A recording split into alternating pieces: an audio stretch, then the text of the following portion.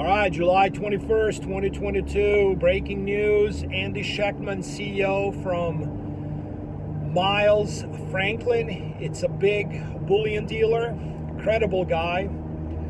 Had a podcast yesterday and said that a billionaire out of Texas bought $50 million worth of American Eagle coins, and she's planning on spending $1 billion with the B as a boy, $1 billion worth of physical, not paper silver.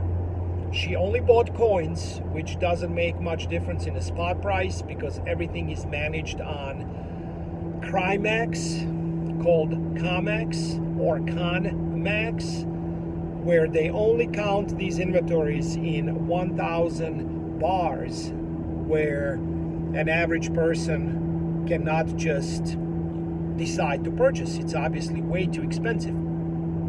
Average person can buy 1 ounce bar, 1 ounce coin, maybe 10, maybe 50, maybe 100, but not 1,000 ounces. Even at these prices, that's obviously way up there. So they just keep it that way. It's all a game. It's all rigged. And I believe this billionaire lady decided to have a lot of smaller coins for bartering purposes, and she is going to go into bigger bars right now, where she's probably going to store it in some kind of vault somewhere. That's how it is, and it's going to be guarded. Guess what? Probably with ARs. I don't want to go into that story, but yeah, this is happening to me. It is not a question of if, it's a question of when. If this story is not true, there's going to be some other billionaire that's going to do this. I am convinced of this. This is not investing advice. This is not life advice. I'm just telling you what I see. And if you follow this video blog, you know what I've been talking about. It's playing out right before your eyes. Prepare and remember, you will own nothing and be happy is real.